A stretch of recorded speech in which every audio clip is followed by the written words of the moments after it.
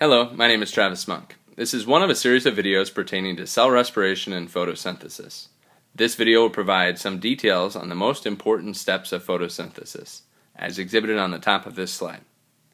In the process of photosynthesis, overviewed in another video, water, light, and carbon dioxide are used to produce oxygen gas and glucose, a sugar. While that video provided an overview of the process, there are many steps that are involved. You can take an entire college class studying the process of photosynthesis in different types of plants. While that is beyond the scope of this class and this video, there are a few important steps that are worth discussing in more detail. This video will focus on light-dependent reactions, specifically photosystems 1 and 2, as well as the light-independent reactions of photosynthesis. Emphasis will be on the locations of each of these processes, their functions, reactants, and products.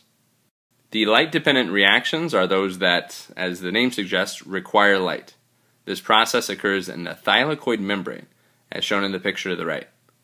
The thylakoid is a structure within the chloroplast where chlorophyll, the pigment responsible for absorbing the sun's energy, is located. In this process, energy from light and water are used to convert NADP+ and ADP into NADPH and ATP. ATP and NADPH are the molecules that are needed to fuel later steps in photosynthesis. Within the light-dependent reactions, there are two substeps that are worth mentioning, photosystem 1 and photosystem 2. Both of these photosystems are exhibited in the picture to the right.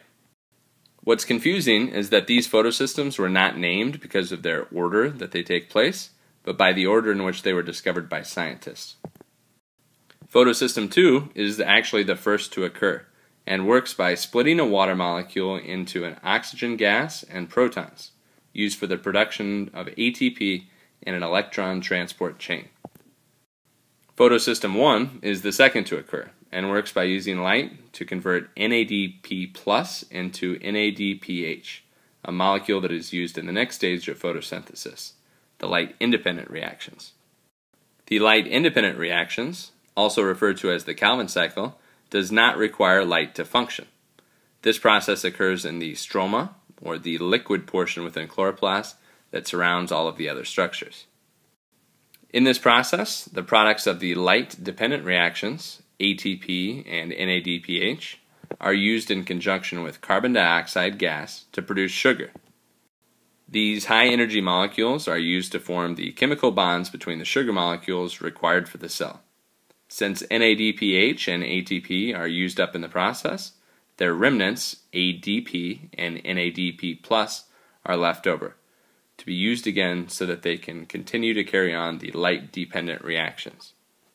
The word photosynthesis in itself describes what happens in this biochemical pathway.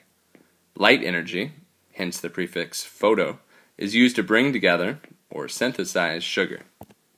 While it might be a little much to learn about every single minute stage of this very complex biochemical pathway, it is certainly important to know about some of the most important stages that were described throughout this video and illustrated again on the picture on this slide.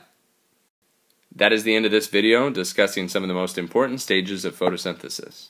If you are interested in watching any other videos pertaining to cell respiration or photosynthesis or any other themes of biology, please subscribe to my channel. Thank you.